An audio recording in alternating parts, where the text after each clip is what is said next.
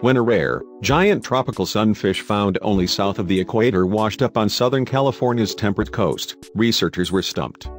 The hoodwinker sunfish, Mola tecta, was only first described by sunfish expert Marianne Nygaard in 2017 in the Zoological Journal of the Linnean Society, making it the first addition to the Mola genus in 125 years.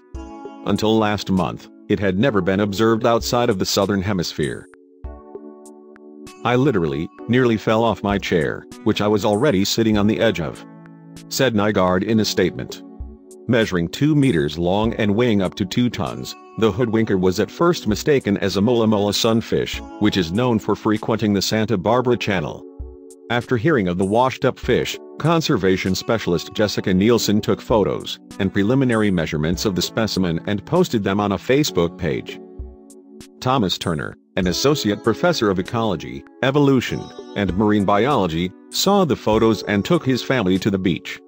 He then posted additional images to iNaturalist, an online community for citizen scientists. That's when fish scientists from down under caught wind of the Mola mystery. Nygaard teamed up with ichthyologist Ralph Foster. Together, the duo initially thought the fish could be a hoodwinker but were reluctant to identify it as such because the photos were too pixelated to be sure.